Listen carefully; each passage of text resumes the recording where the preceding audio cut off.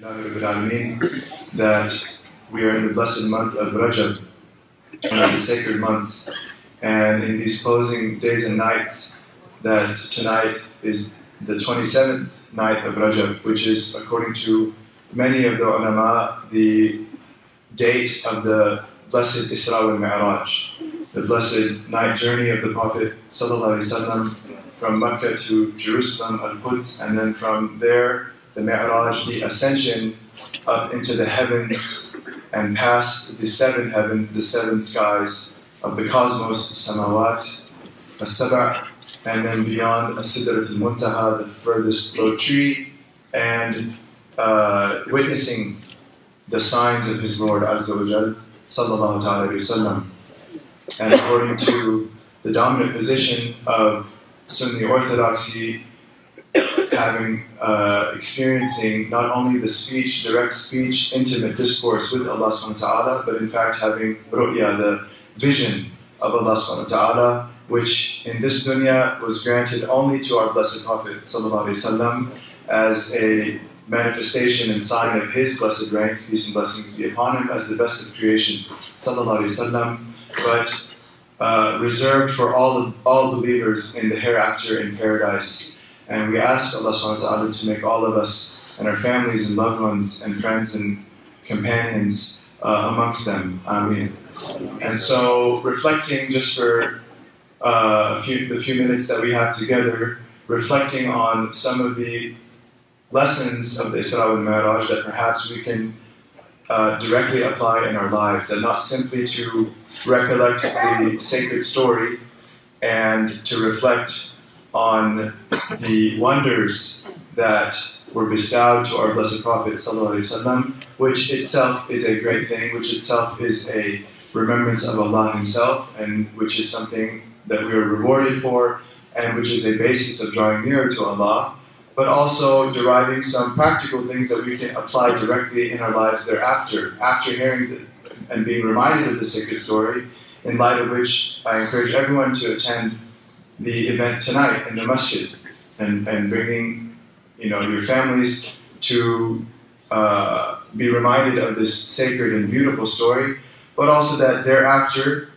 that we have specific particular things that we can work on in terms of our relationship with Allah subhanahu wa ta'ala, and that it's one of the secrets of the first verse of Surah Al-Isra, which references this night journey, Subhanalladhi asra bi'abdihi laylan min al-masjid al-haram ila al-masjid al-aqsa, is that Allah subhanahu wa ta'ala, the translation of the verse, transcendent and glorious above imagination, is the one who took his servant by night, on a special night, laylan, from the sacred precinct in Mecca to the furthest mosque, i.e. in Jerusalem, is that the attribute by which Allah Ta'ala describes the Prophet ﷺ is that Subhanalladhi asra bi'abdihi. And according to many of the mufassirin, this is ashraful maqam, this is the ashraful maqamat, this is the most honorific title granted to the Prophet ﷺ in the Quran. And in the context of the greatest of blessings that Allah Ta'ala bestowed upon the Prophet ﷺ, the most wondrous of blessings, the description is Abdullah, or Abdihi, the servant of Allah, or his servant.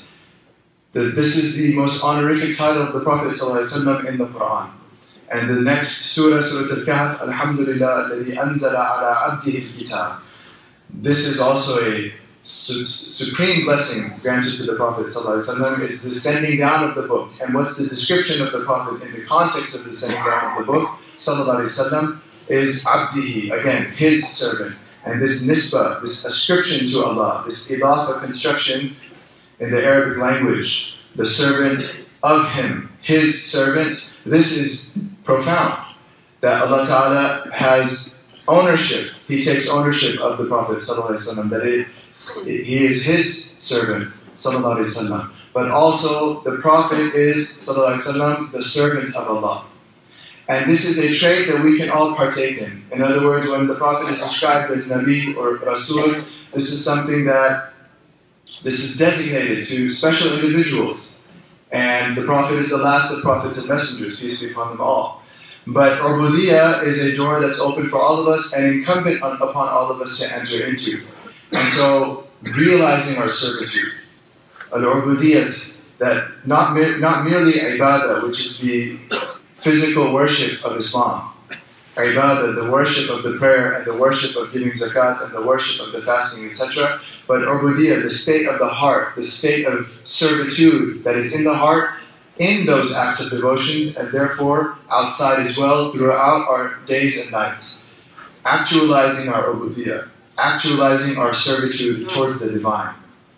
And of the most salient qualities of servitude or the servants of Allah is tawbah, is repentance. And this is one practical thing that we can take, is that the reminder of Isra and Miraj is a divine summons to each of us to renew our tawbah to Allah, to deepen and intensify our repentance to Allah, to make it more real in our lives, to make it something more actualized in the way that we are, in the way that we are in the morning, the way that we are in the evening, the way that we are throughout our times, is in a state of repentance. Penitence is a great virtue, and it's of the most salient virtues of true servitude. The true servant of Allah is never satisfied with the way that they are. And interestingly enough, one of the specific recommendations from the Sunnah for the month of Rajab is istighfar. Istighfar is one of the most specific, it's one of the most important specific devotions of this sacred month. And so this is as a reflection of our servitude to Allah, is asking for forgiveness and being ever penitent and turning unto Him Azza wa Jal in tawbah, in repentance. And this presupposes an ethic of introspection, that each of us is conscious of the way that we are, and that we notice our slips and we notice our faults, and which of us doesn't have our slips, and which of us doesn't have our faults. And this is something that we are. This is something that none of us can deny. The uyub, let alone the dhunub, the faults that we have, let alone the sins that we slip into. And so istighfar. The Prophet ﷺ made istighfar 70 to 100 times a day, despite the fact that he was sinless and infallible. What about us then? Tawbah to Allah Azza wa Jal. And this is something Allah Ta'ala is overjoyed with. This is the basis of receiving the divine joy. وَاللَّهُ أَفْرَحُ بِتَوْبَةِ عَبْدِهِ مِنْ أَحَدِكُمْ سَقَطَ عَلَى بَعِيرِهِ وَقَدْ أَدَّلَهُ بِأَرْضِ الْفَرَاتِ, as in the authentic hadīth in Bukhari and Muslim, is that Allah Ta'ala is more overjoyed with the repentance of His servant, Tawbah to Abdihi. This is what informs ubudiyya. Than someone in the desert who had lost his camel with all of his provisions on that camel, and then suddenly finds it, stumbles upon that lost camel. The joy in the heart of a man facing the loss of survival in a desert without any provision, and finding the camel with all of that water and food. Allah Ta'ala is more overjoyed with the repentance of the servant. Subhanallah. And so inviting that joy into our lives. And this is something that we have to have a sense of urgency for. It's not just putting this off. Imam Nawawi mentions in the Riyadh al-Salihin that it's a religious obligation to make tawbah for every time we sin. It's wajib shar'an in the sacred law of Islam, for every instance of committing a sin, to seek forgiveness for that and make repentance for that. And that presupposes not only recognizing one's wrongs, but having remorse for them and being committed to not doing it again. This is the istighfar of the mu'min. It's not simply lip service, but it's heart service, heart servitude. It's not lip service, it's heart servitude. Heart servitude. And this is why one of the early metaphysicians of Islam, Sahih ibn Abdullah al-Tustari, the great Persian metaphysician of the 3rd century, he says, "At-tawbatu tarku taswif." Repentance is to not procrastinate. Repentance is to not procrastinate. A sense of urgency, a sense of duty. It's not that we never sin. We are fallible. Kullu ibn Adam khata' wa khayrul khata'in at-tawabun. The hadith mentions every human being, other than prophets alayhimus salam, is going to sin, is prone to error, is prone to sin. But the best of them are the ones that repent and apologize and have remorse and try their best not to do it again. This is what is incumbent upon each of us.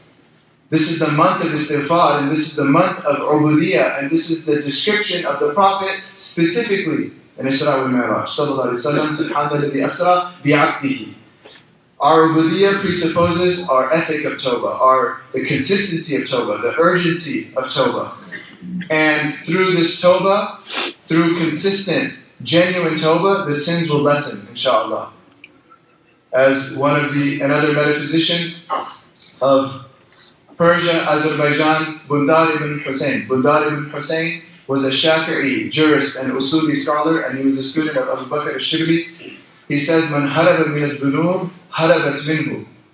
Man haraba min al-dhunub, harabat minhu." Whoever flees from sins through tawbah, through repentance, through remorse, through genuinely being committed to not repeat them, harabat minhu. Those sins flee from him.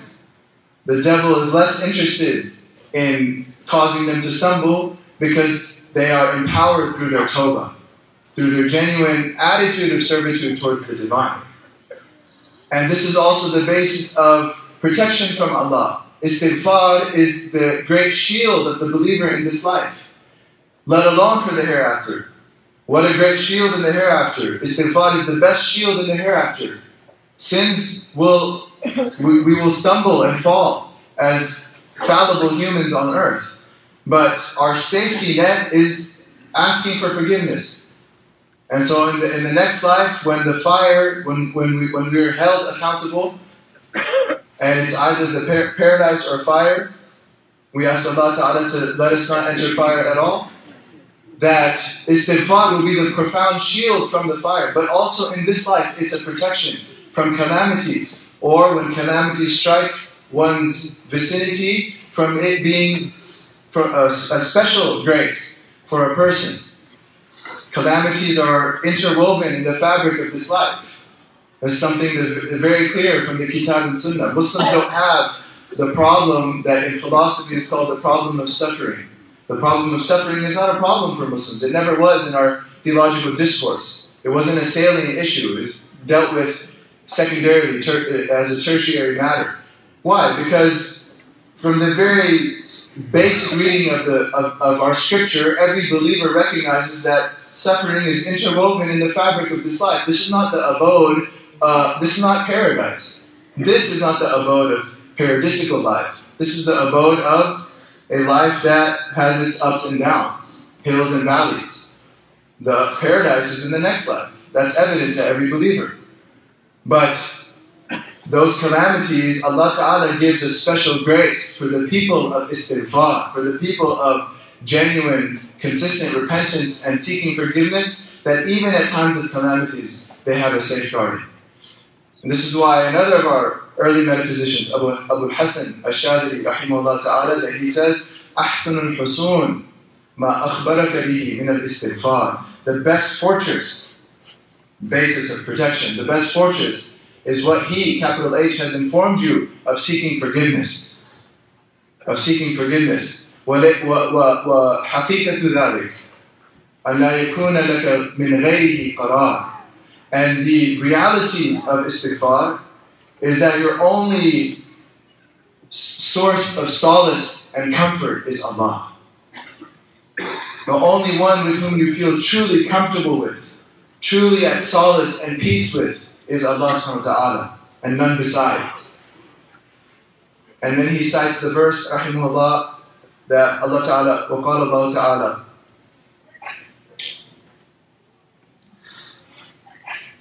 وَمَا كَانَ اللَّهُ لِيُعَذِّبَهُمْ وَهُمْ يَسْتَغْفِرُونَ. وَمَا كَانَ اللَّهُ لِيُعَذِّبَهُمْ وَهُمْ يَسْتَغْفِرُونَ. Like his proof for it's the best protection, and Allah was not going to punish them while they are seeking forgiveness. This is the best fortress, and this is one of the blessings of Rajab, to tajdeed al-tawbah, to renew our commitment to repentance and istighfar as an expression of our ubudiyyah, the very quality described, attributed to the Prophet sallallahu alaihi wasallam with respect to the Isra and Miraj.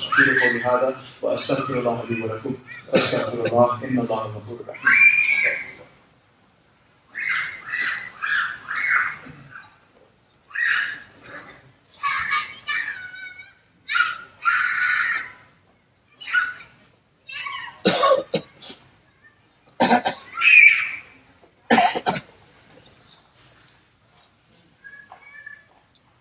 الحمد لله رب العالمين وصلى اللهم على سيدنا محمد النبي الأمي وعلى آله وصحبه وسلم تسليما كثيرا.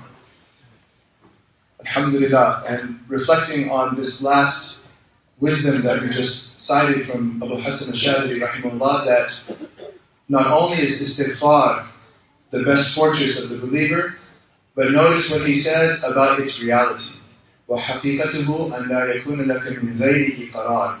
And the reality of seeking forgiveness is that you have no true solace and source of comfort and refuge besides Allah. And this is also one of the secrets of the Isra and Miraj, is that the true solace of our Prophet ﷺ was Allah. The Isra and Miraj happened, according to most scholars of Sirah, right after Am al-Huzn. And notice Am al-Huzn, what was the year of sadness? The year of sadness was a year, the most difficult year for our Prophet ﷺ. And it was the year in which he lost, peace and blessings be upon him, all of the worldly sources of comfort and solace, even though the whole time his true comfort was with Allah.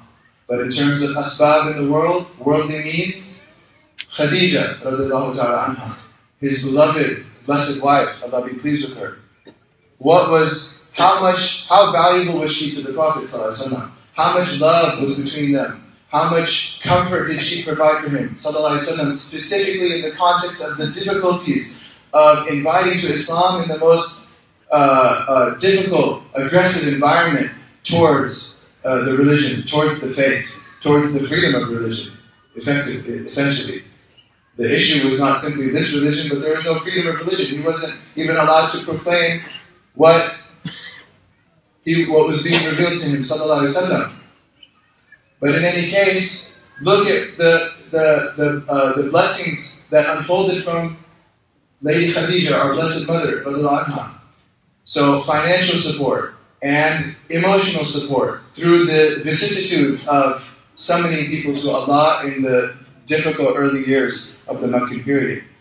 And then the loss of Abu Talib. This is not only the last fatherly figure in his blessed life, sallallahu alaihi wasallam. As we know, orphan at a young age, and then Abdul Muttalib, another fatherly figure in his early years, he loses him at a very young age, sallallahu alaihi wasallam. And then Abu Talib was the fatherly figure. And in the Arabic language, the brother of the father is like the father. This is why when in the story of Bahira, the monk, that he says, who's this person's father? Abu Talib says, I'm his father. And Bahira says, that's impossible, because according to the scripture, he was orphaned. And so he admits, that it's true, actually I'm his father's brother. His father's passed away. And Bahira says, that's true, because the scripture said that. But why did he say, the first time, it wasn't a lie? Because in the urf of the Arab, in the custom of the Arabs, the brother of the father is an effective father. It's like the father. And especially if the baby was orphaned from the father. This is why also in our Aqidah, the Azar in the Quran was not the actual father of Sayyidina Ibrahim a.s. And this is mentioned by Ibn Kathir. The name of the father of Ibrahim a.s. was Tariq. But Azar was the paternal uncle, the brother of Tariq. And this is why Ibrahim a.s., when he invites him to Islam, he says, Ya Abati, oh my father. But the point being is that losing Abu Talib is essentially losing another father. And then also the political support that Abu Talib had provided the entire time. Because then it became nominal. Abu Lahab took on the head of the clan of Banu Hashim, Banu Muttalib, and then its support, in quotes, and giving a license to the aggressors to do what they would. This is when the punishment, the difficulties really intensified for the Prophet ﷺ in Mecca. For him, his blessed person specifically, sallallahu ta'ala alayhi wa sallam. So losing Abu Talib, the loss of worldly political support, as well as that fatherly figure. And then the da'wah at Ta'if, as you all know from the blessed seerah, and the rejection from the people of Ta'if at the hands of the people that the Prophet generally loved the most, children and servants. The disenfranchised of a community and the children of a community were the ones from whose hands the stones were being thrown upon his blessed person, sallallahu alaihi wasallam, such that he was bleeding, sallallahu alaihi wasallam. And every worldly sabab was removed, sallallahu alaihi wasallam. Every sabab that in the world was a locus of comfort and solace, which is really from Allah, and the whole time the Prophet was recognizing Allah and all the solace he received his entire life, sallallahu alaihi wasallam. But all of that is taken away, and he turns to Allah as he always turns to Allah, which is what tawbah means, sallallahu alaihi wasallam, returning to Allah in the beautiful dua after Ta'if, expressing his faqr and ubudiyah, expressing his neediness for the divine and his servitude towards the divine despite those difficulties, and then what shortly thereafter ensues, according to the scholars of the Seerah, Isra and Miraj, meeting Allah directly. Meeting Allah directly. Let alone the wonders that were unfolding of the cosmos and the heaven and paradise and hellfire and all the angelic realms and all the secrets of the cosmos being unfolded. Yet he, sallallahu alaihi wasallam, did not even divert his glance. His glance was not diverted, nor did it trespass. He was focused only on one on that night, sallallahu alaihi wasallam. The only one he loved, sallallahu alaihi wasallam, truly. His qarar, sallallahu alaihi wasallam. His solace, his comfort, his refuge, sallallahu alaihi wasallam. He is the Habibullah. Allah Ta'ala is Al-Wadud. And the Prophet sallallahu alaihi wasallam is the most profound and direct recipient of that wud and mahabba from the divine himself. And this is the meeting of beloveds. Subhanallah. Subhanallah. What a night. What a night. And that's also part of the answer to this quote, problem of suffering, is that Allah will give spiritual illumination to the servant who during their suffering and during their trials, they stay connected to their Lord. And they go back to their Lord in a state of utter need and servitude. They hold on to their ar-rida billah, content with whatever Allah is sending them, the blows of fate, even though it's painful. Pain is natural to experience, but not complaining to the divine, not objecting to the divine. Then there's spiritual openings, unimaginable spiritual openings. But the Prophet ﷺ had only one goal that night. Subhanallah, his Lord, Allah himself. Jibreel could not cross. This is the low tree. This is for the Prophet ﷺ. This is his maqam al-Mahmud. He is Muhammad sallallahu alaihi wasallam. He is Ahmad sallallahu alaihi wasallam. Sallallahu alaihi wasallam. And so,